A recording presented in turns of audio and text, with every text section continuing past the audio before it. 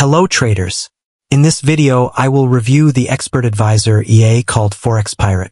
This EA uses a strategy of stop loss and take profit. Here's the recommended money management breakdown.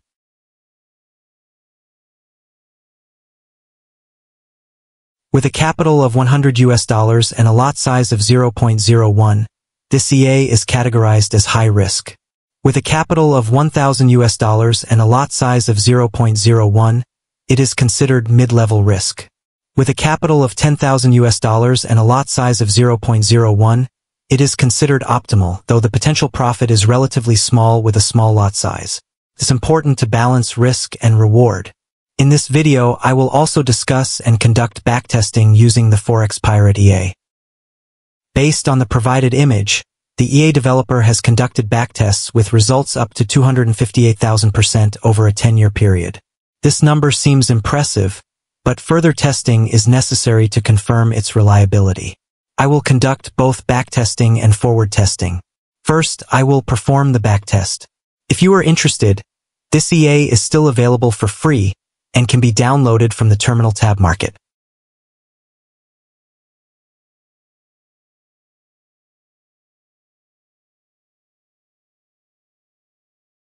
The EA settings are as follows. For mid-level risk, it is recommended to use a capital of $1,000. I will try the backtest with the default preset. This backtest was conducted with historical data over 1 year and modeling quality of 99.9%. The result showed a profit of $2,431 from a capital of $1,000 with a risk of $1,889. Next, I will try a custom backtest. The lot size is set to 0.01 and dynamic is set to false. With this setting, the drawdown was reduced to $66, but the profit was also smaller, around $127.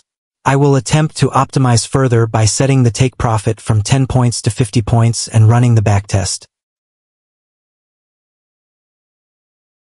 With this setting, the profit achieved was more optimal at $592, with a drawdown risk of $148. If you dislike high floating losses, you can use these settings. Take profit 50 points and dynamic false with a lot size of 0.01. Next, I will conduct a backtest with dynamic true risk 0.5% and take profit 25 points. The result showed a profit of $2,429 with a potential risk of $1,395. My personal recommendation is to use the dynamic risk false setting for lower and more controlled drawdown potential.